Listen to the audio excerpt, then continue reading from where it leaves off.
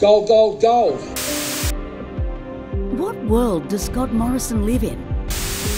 When under his government, wage growth's been the lowest in history.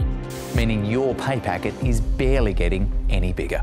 Where essential workers have suffered through the pandemic with job losses and illness. Low wage growth and insecure jobs didn't happen by accident.